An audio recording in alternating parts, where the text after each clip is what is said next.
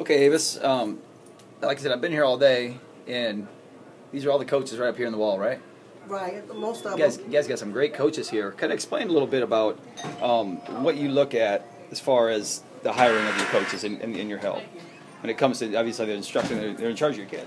Well, the training for our coaches, we actually attend the USASF training, certified training every year.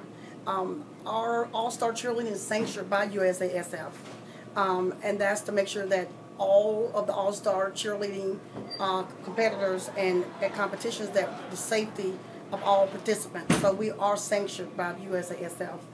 You can go on USASF.net to kind of look up more of the safety guidelines and All-Stars, and also the training for each coach each year is required per level that they teach. There's level 1 through 5 or level 1 through 6, and each coach that coaches a level should be certified in that particular level of cheerleading. Perfect. We also attend events to go over new rules, understand the rules.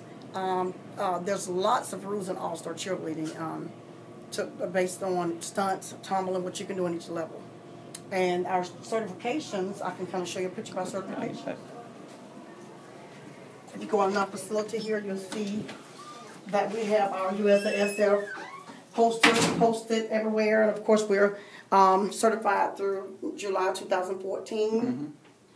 And this is our U.S. All-Star Federation. That's the stickers you see all over the gym. If you can look and see everywhere you look, you see those stickers all over the gym. Great. Good deal. Now, what do you look for in your coaching staff as far as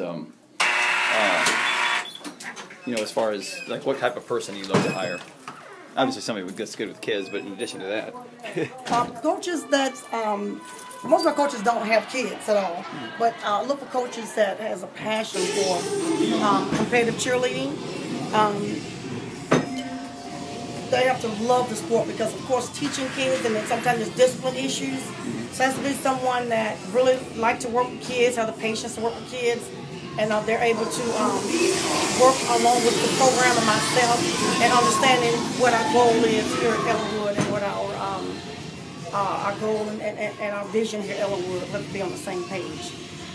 Of course, let's make sure that coaches are certified, as well as a background check for all of our coaches and staff here at the facility. So that's what we look for, and also the cheerleading background, their skills and what they have in their background as far as teaching and certifications that they bring to the program is also expectation for our program. Right. Well, like I said, you guys got some great staff here, so you're doing a great job hiring. That's for sure. Thank you. Thanks.